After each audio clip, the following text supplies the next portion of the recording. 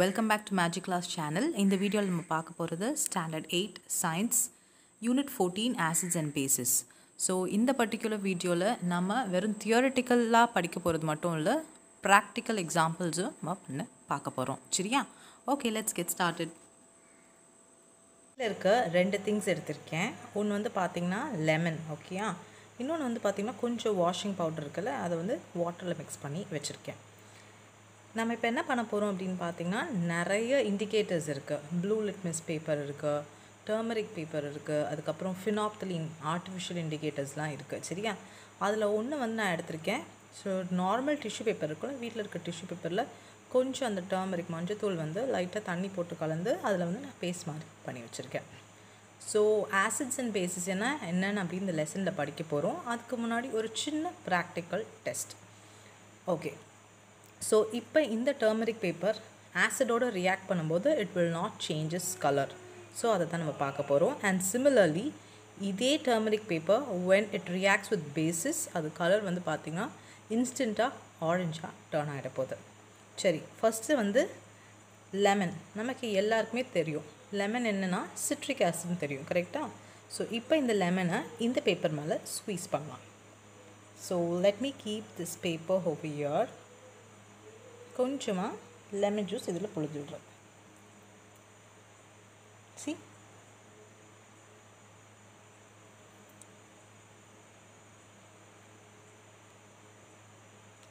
உங்களுக்கு தெரியுதான்னு எனக்கு தெரியல. பாருங்கள், இந்த லெமன் ஜூஸ் அப்படியே ஸ்குவீஸ் பண்ணி விட்டுருக்கேன். But the colour of this paper did not turn into any other colour. அப்படியே தான் அதே எல்லோ கலரில் தான் இருக்குது. ஓகே, ஸோ ஆசிடோட இது ரியாக்ட் பண்ணும்போது டிடன்ட் சேஞ்ச் கலர். சரியா? அண்ட் நெக்ஸ்ட் என்ன பண்ண போகிறேன்னா இதே பேப்பர், ஓகேயா, இப்போ வாஷிங் சோடாவில் டிப் பண்ண போகிறேன். சி, இன்ஸ்டண்ட்டாக இதோட கலர் வந்து சேஞ்ச் ஆகிடுச்சு. அண்ட் இப்போ இதே லெமன் ஜூஸை இதில் ஸ்குவீஸ் பண்ணால் என்ன ஆகுதுன்னு நம்ம பார்க்கலாம்.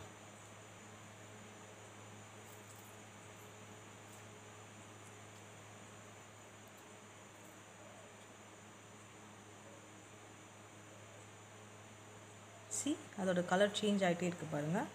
I am trying to squeeze கொஞ்சம் lemon juice on top of this. So இந்த பேஸில் வந்து பார்த்திங்கன்னா திரும்பவும் ஒரு ஆசிடிக் ஒரு சிட்ரஸ் ஆட் நான் பண்ண உடனே நியூட்ரலைஸ் ஆகிடுது. C how the color keeps on changing. ஒரு பக்கம் சேஞ்ச் ஆகிடுச்சா? இதுதான் நம்ம நியூட்ரலைசேஷன் சொல்லுவோம். சரியா? இதுதான் வந்து ஒரு ப்ராக்டிக்கல் எக்ஸாம்பிள். சி, ஒரு சைடு வந்து எல்லோவாக மாறிடுச்சு. ஓகே, ஸோ டீட்டெயிலாக நம்ம டெக்ஸ்ட் புக்கில் இருக்கிற எக்ஸாம்பிள்ஸ் இப்போ பார்க்கலாம். சரி, இப்போ இந்த டெஸ்ட்டில் நீங்கள் பார்த்துருப்பீங்க ஆசிட்னா என்ன ஆகுது இந்த டர்மரிக் பேப்பர், பேசிஸ்னால் என்ன மாதிரி டர்ன் ஆகுது அப்படிங்கிறதெல்லாம் நீங்கள் பார்த்துருப்பீங்க. ஸோ உண்மையிலேயே ஆசிட்ஸு பேசிஸு அப்படின்னா என்ன, இன் கெமிக்கல் டேர்ம்ஸ் என்ன அப்படிங்கிறத நம்ம பார்க்கணும். சரியா? Acid is nothing but they produce H plus ions in water. So ஆசிடை வந்து தண்ணியில் வந்து கலக்கணுன்னா they will release H plus ions. அதுவே வந்து பேசிஸை தண்ணியில் கலக்கணுன்னா ஹைட்ராக்சைடு அயான்ஸ் வந்து they will release.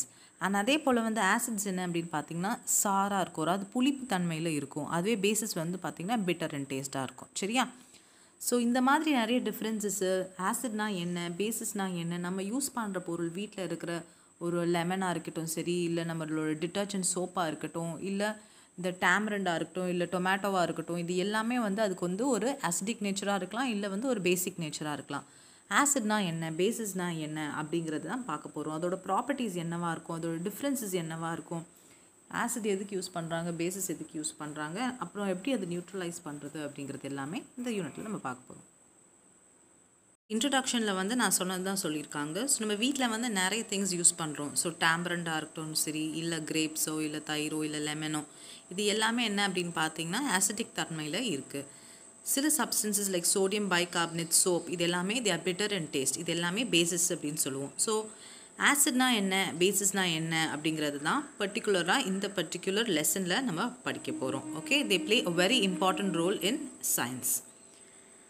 So acid and bases fine application. So நம்ம வீட்டில் யூஸ் பண்ணுற எல்லா பொருளாக இருக்கட்டும் சரி, சாப்பிட்ற பொருளிலிருந்து, வீட்டில் இருக்கிற கிச்சன் பொருள்லேருந்து, டாய்லெட்டில் இருக்கிற சோப்பு, ஷவரு, அதுக்கப்புறம் வினிகர், இது எல்லாமே வந்து பார்த்திங்கன்னா they have different acidic R basic nature.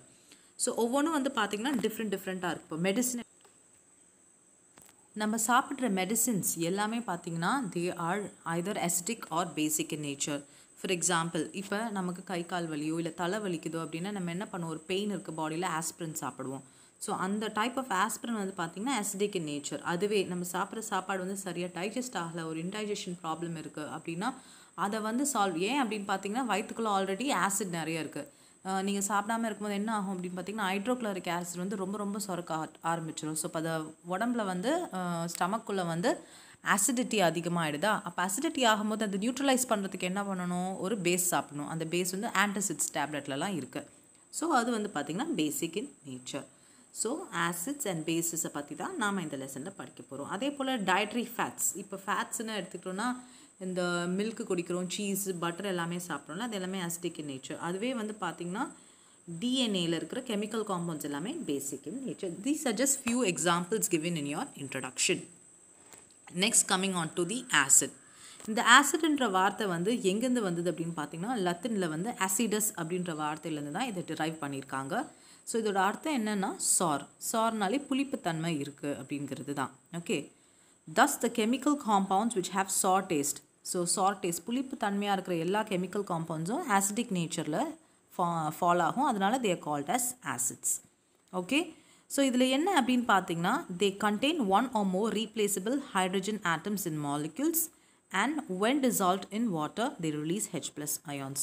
So acidic இன் நேச்சர்னா எப்படி சொல்கிறோம் அப்படின்னு பார்த்தீங்கன்னா இந்த ஆசிட் எல்லாமே they'll have one or more replaceable hydrogen atom. அந்த ஹைட்ரஜன் ஆட்டம் வந்து ஈஸியாக வெளியில் வந்துடும். ஸோ தண்ணியில் வந்து அது டிசால்வ் ஆனோனையும் ஒரு H+ அயானை வந்து ரிலீஸ் பண்ணோம் அப்படிங்கிறது தான் சிம்பிள் டேர்ம்ஸில் சொல்கிறாங்க. நான் சொல்லியிருக்கேன். ஸோ ஆசிட்ஸ் வந்து வாட்டரில் வந்துட்டு உள்ளே போட்ட உடனேயும் H+ அயான்ஸை வந்து ரிலீஸ் பண்ணுவாங்க. அதுவே வந்து பார்த்திங்கன்னா பேசிஸ் வந்து ஹைட்ராக்சைடு அயான்ஸ் வந்து ரிலீஸ் பண்ணுவாங்க. சரியா, அதை தான் இங்கே சொல்லியிருக்காங்க. ஹெச்சிஎலாக இருக்கட்டும் சரி, இல்லை சல்ஃபியூரிக் ஆசிடாக இருக்கட்டும் சரி, இல்லை நைட்ரிக் ஆசிட், ஸோ இந்த மாதிரி எல்லா ஆசிடுமே வந்து தண்ணியில் கலக்கும் போது வந்து பார்த்திங்கன்னா ஒரு ஹைட்ரஜன் அயானை ரிலீஸ் பண்ணியிருக்காங்க. So you can see in this particular chemical equation. So HCl வந்து வாட்டரில் டிசால்வ் ஆகும்போது H+ அயான்ஸ் வந்து வெளியில் விடுது and chloride ions. So this is what is given in your equation. Swedish chemist Svante Arrhenius proposed a theory on acid. Arrhenius theory அப்படிங்கிறது ஒன்று இருக்குது. But this will not be there in your 8th standard book. நீங்கள் பெரிய classes போக ஒவ்வொரு theory, different types of theory நீங்கள் படிப்பீங்க. அவரை பொறுத்த வரைக்கும் என்னென்னா an acid is a substance which furnishes H+ ions or H3O+ ions in aqueous solution. So அங்கே நம்ம என்ன பார்த்தோம், ஜென்ரலாக H+ ions ரிலீஸ் பண்ணுது அப்படின்னு சொல்லுவோம். ஆனால் இவர் என்ன சொல்கிறாருன்னா ஒன்று H+ ions ரிலீஸ் பண்ணலாம், இல்லை H3O+ ionsை வந்து ரிலீஸ் பண்ணலாம். ஆக்வஸ்னால் வாட்டர் சொல்யூஷன், வாட்டரில் டிசால்வ் ஆகும்போது அப்படின்ற மாதிரி அவர் சொல்கிறாரு. அதுதான் அரீனியஸ் தியரி அப்படின்னு சொல்லுவோம். ஸோ உங்களோட நெக்ஸ்ட் 9th ஸ்டாண்டர்டில் you will learn more detail about this. So அதே பாயிண்ட் தான் திரும்ப சொல்லியிருக்காங்க. So acids R defined as chemical substances which release H+ ions. So dissolve வாட்டரில் வந்து டிசால்வ் ஆகும்போது H+ ionsை ரிலீஸ் பண்ணுவாங்க. இதை வந்து ஆர்கானிக்கும் நம்ம சொல்லலாம், இன்ஆர்கானிக்கும் சொல்லலாம். ஆர்கானிக்னா என்ன, அந்த வார்த்தையிலே தெரியுது, நேச்சுரலி அக்கரிங்காக இருந்ததுன்னா அது ஆர்கானிக். நேச்சுரலி அக்கரிங் அப்படின்னா ஃப்ரூட்ஸோ வெஜிடபிள்ஸில் இருக்கலாம். அதுவே ஆர்டிஃபிஷியலாக இண்டஸ்ட்ரியில் ப்ரொடியூஸ் பண்ணாங்க அப்படின்னா அது இன்ஆர்கானிக் அப்படின்னு சொல்லுவோம். ஸோ ஆர்கானிக்கு எக்ஸாம்பிள் தான் இங்கே கொடுத்துருக்காங்க. ஸோ லெமனில் இருக்கிறது சிட்ரிக் ஆசிட், சார் மில்கில் இருக்கிறது லாக்டிக் ஆசிட், டொமேட்டோவில் இருக்கிறது ஆக்சாலிக் ஆசிட், வினிகரில் இருக்கிறது அசிட்டிக் ஆசிட், ஆப்பிளில் இருக்கிறது மேலிக் ஆசிட், டேம்ரன் புளியில் இருக்கிறது வந்து பார்த்திங்கன்னா டார்டாரிக் ஆசிட். இது எல்லாமே you have to learn it very good. Because ஏன் அப்படின்னு பார்த்தீங்கன்னா ஹையர் கிளாஸஸில் இது ரொம்ப யூஸ்ஃபுல்லாக இருக்கும். இதை வந்து ஃபஸ்ட் டைம் உங்களுக்கு பார்க்கும்போது கொஞ்சம் கஷ்டமாக தெரியும். பட் நீங்கள் ஒரு தடவை பை ஹார்ட் பண்ணிக்கோங்க. அதுக்கப்புறம் வீட்டில் இருக்க பொருளை பார்க்கும்போது இது இதுவாக இருக்கலாமா அப்படின்னு கிளாஸிஃபை பண்ணிங்கன்னா it be easy for you. Okay, on the other hands ஆர்டிஃபிஷியலாக இண்டஸ்ட்ரியில் ப்ரொடியூஸ் ஆகிறது அப்படின்னு பார்த்தீங்கன்னா அது இன்ஆர்கானிக்னு சொல்லுவோம். அதுக்கு எக்ஸாம்பிள் வந்து HCl, hydrochloric acid, sulphuric acid, H2SO4, இல்லை நைட்ரிக் ஆசிட் HNO3, இது எல்லாமே ஆர்டிஃபிஷியலி ப்ரொடியூஸ்ட் அப்படின்னு சொல்லுவோம். ஆசிடோட ப்ராப்பர்ட்டிஸ் என்ன அப்படின்னு பார்த்தீங்கன்னா அதோட டேஸ்ட் வந்து புளிப்பாக இருக்கும். They are corrosive in nature. ஏன் அப்படின்னு பார்த்தீங்கன்னா ஹியூமன் ஸ்கின்லேயோ இல்லை பேப்பர்லேயோ க்ளோத்ஸ்லேயோ வந்து பட்டுருச்சு அப்படின்னு பார்த்தீங்கன்னா ஒரு கொரோசிவ் நேச்சர். அதாவது இப்போ லெமன் ஜூஸ் வந்து உங்கள் ட்ரெஸ்ஸில் வந்து கொட்டிடுச்சுன்னா you'll know how it is right. So அந்த மாதிரி ஒரு டிஃப்ரெண்ட் இல்லை வந்து ரொம்ப ஸ்ட்ராங் பர்னிங் சென்சேஷன் கூட இருக்கலாம். மோஸ்ட்டாக வந்து பார்த்தீங்கன்னா ஆசிட்ஸ் எல்லாமே வந்து பார்த்திங்கன்னா லிக்விட் ஸ்டேட்டில் தான் இருக்கும். ஒரு சில இது மட்டும் வந்து பார்த்திங்கன்னா சாலிட் ஸ்டேட்டில் வந்து அக்கர் ஆகும். எக்ஸாம்பிள் வந்து பென்சாயிக் ஆசிட். ஆசிட்க்கு வந்து பார்த்திங்கன்னா they'll be கலர்லெஸ் தான்.